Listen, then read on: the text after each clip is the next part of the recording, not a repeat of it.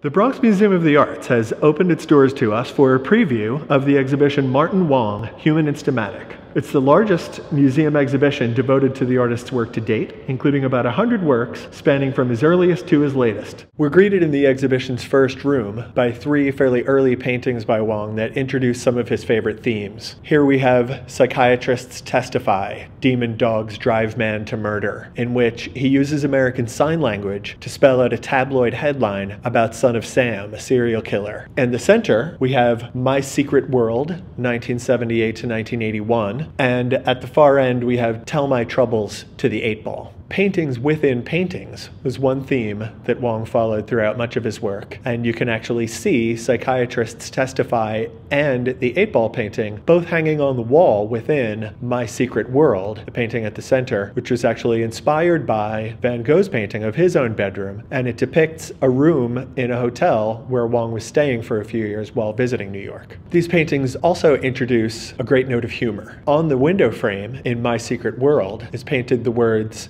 "It was in this room that the world's first paintings for the hearing impaired came into being."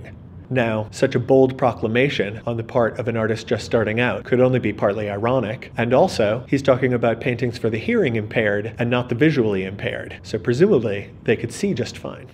Another feature of this exhibition is some materials from the Martin Wong archives at the Fales Library at NYU, and it allows us to see how closely Wong based some of his paintings on photographs. For example, we have one photograph of a man in what seems almost like a boxing pose, who would appear in a painting in front of a chain link fence. We have the subject for a painting called The Babysitter, a young man lounging in bed who you'll see elsewhere in a prison cell. We have some of the urban debris that shows up in his paintings of the Lower East Side, a man on a motorcycle from behind, and his boyfriend in a fireman's hat in the tub. Wong was also interested in the prison as a metaphor for city life, inescapable, brutally difficult, and also with some of the same cast of characters, some of the tough customers on the Lower East Side who had served time in the prisons that he painted, such as the poet and playwright Miguel Pinheiro. And some of the visuals of prison bars are very closely echoed in the security grates of the facades of buildings on the Lower East Side here.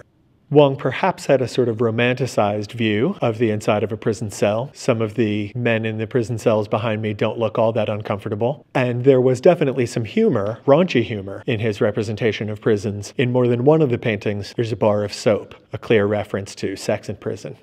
Wong was painting a poor neighborhood, the dirty, neglected, run-down Lower East Side, and as we see here, it seems as though whether it's a church or a storefront or whether you're in prison, everything's locked down. It seems as though to some extent everyone's living behind bars of one sort or another.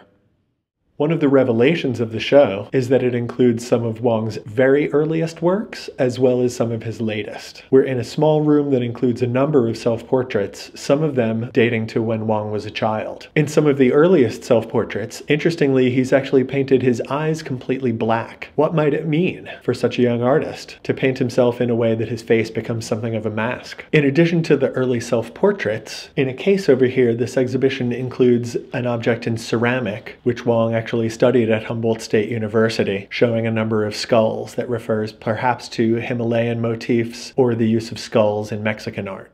This small room at the end of the show includes some of Wong's final works. He was diagnosed as HIV positive in 1994 and moved back to San Francisco to live with his mother. These paintings are very distinct in their color scheme and their subject from many of his previous works. He actually painted some of the cacti and other succulent plants that his mother kept in the backyard there.